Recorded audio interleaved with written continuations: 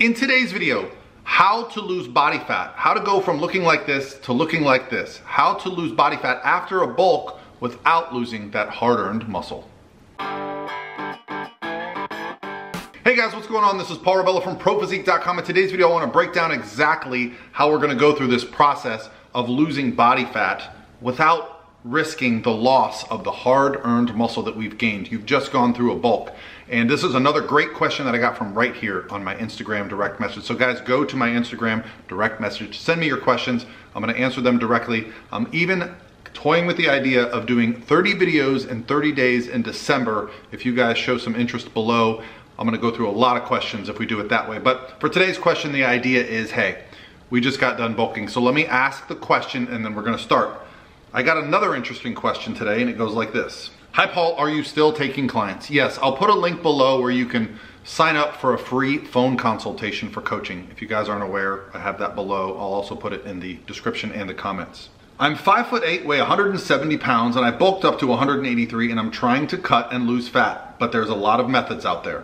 I go to the gym almost every day, and I'm trying cardio. What would be most effective?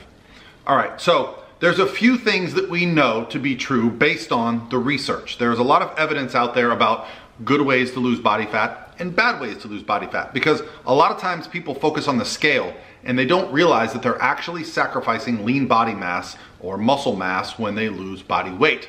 That can be very detrimental for long-term overall health and well-being, and especially those of us that are in the realm of trying to change our body composition for the better. You know, we want to look good, we want to add some muscle. If you guys aren't familiar, I'll put some video up here. I'm a competitive natural bodybuilder, 47 years old, still competing, right? I love this stuff. I'm still trying to improve myself and be better. And so I've gone through this over the last decade as a coach, as a competitor, and learned everything I could. I've gone back to school and I've spent some time with some of the smartest people in the world around this idea of fat loss without the idea of losing muscle. And it's so important for a physique competitor, but for someone like you that's put some effort into bulking up, typically what we do when we bulk is we eat in excess of calories and we train really hard. But to lose that body fat without the muscle, you're gonna have to be a little bit more particular. Now, the first and most important aspect of retaining muscle in my mind is gonna be the protein. You need to be taking in enough protein. Now, there's a lot of evidence, a lot of research on protein, but I can give you a baseline number that's probably just gonna make it easy for you without having to kind of be too fussy. Focus on your target weight, right? You said you're up to 184 pounds. If you're getting around 184 grams of protein per pound, you're gonna be getting plenty. You could probably even be in the 170s or maybe even a little bit lower. The next thing we wanna do is focus on spacing that protein out, right? So every time you eat protein, it spikes your muscle protein synthesis, or your body's ability to regenerate muscle. We wanna do that as many times per day as we can possibly do it. Now, there is something called a refractory period. Whenever you eat a large amount of protein, your muscle protein synthesis spikes and then it falls.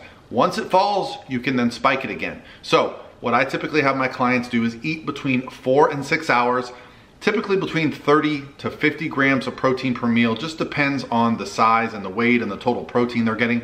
So typically between 3 to 4, maybe even sometimes 5 large doses of protein per day, depending on the athlete, depending on what they prefer, what their schedule is like. This is gonna give us the most bang for our buck, especially when we're in a period where we're in a caloric deficit. To lose body fat, you must be in a caloric deficit. And when you are in that deficit, that's called being catabolic. When you are in a surplus, that's called being anabolic. So to prevent muscle breakdown while you are catabolic in a muscle building but fat loss stage, protein is gonna be our #1 priority. The next thing we wanna focus on is the rate of weight loss. Now, there was some really cool research done on Division I volleyball players a few years ago where they talked about taking these athletes and losing weight and measuring their performance. And what they found was that if they lost no less than 1% of their body weight through their fat loss phase, their performance did not suffer. Meaning, if you are a 200-pound person or a 184-pound person, you should be focusing your weight loss efforts on around 1.5 to 2 pounds per week. Any more than that, and you're gonna risk performance, you're gonna risk muscle loss. So taking it slow, setting up a diet and a lifestyle and a cardio routine where you're losing 1 to 2 pounds per week is going to ensure that your workouts don't suffer and that you are maintaining that muscle mass. Now, the big thing for me is the performance in the gym. I really like to focus on my athletes, make sure they're training hard. Why? That's really what builds and keeps muscle. And when you're in a fat loss phase, what built the muscle is what keeps the muscle. So if you can keep up with your intensity, you can keep up with your training volume, you're gonna keep up with your muscle while the fat is coming off. So the final piece of the puzzle that we'll talk about today is gonna be cardiovascular exercise.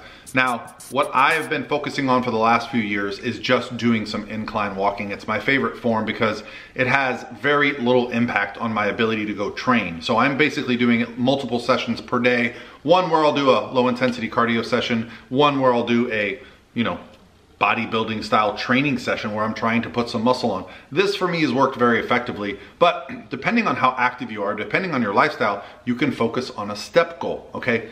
Cardiovascular exercise is just a way for us to help us create the caloric deficit. If you're restricting calories, it can also help to increase movement so that you begin creating that deficit through multiple facets.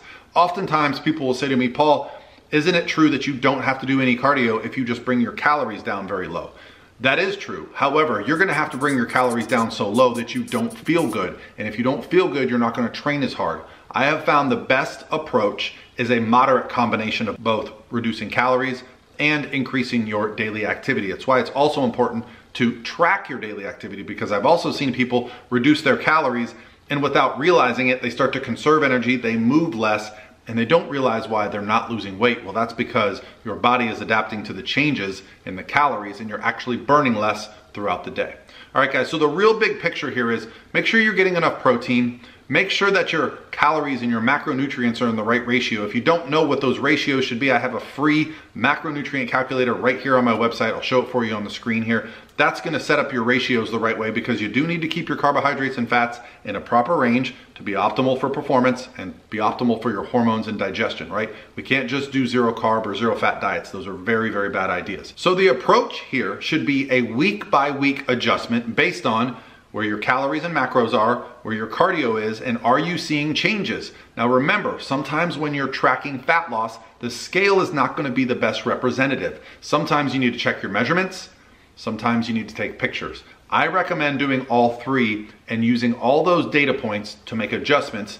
You can also pay attention to how your clothing is fitting. You can also pay attention to people giving you feedback. They might notice that your face looks leaner. They might notice that they're seeing some changes. You might even notice small things like seeing some vascularity, just seeing some different changes in the physique that you haven't noticed before.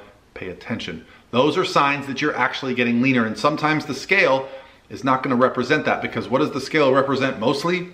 Water. Our body is 70 to 80% water, so there's going to be fluctuations based on your training intensity, based on your sleep, based on how much sodium you take in, how much water you consume. Our body weight is going to change a lot based on that, but body fat is going to come off despite what the scale says at times, so be aware that you need to track all that. And then guys, just take your time. Don't be in a rush. Crash dieting is going to cause a really bad rebound in almost all conditions.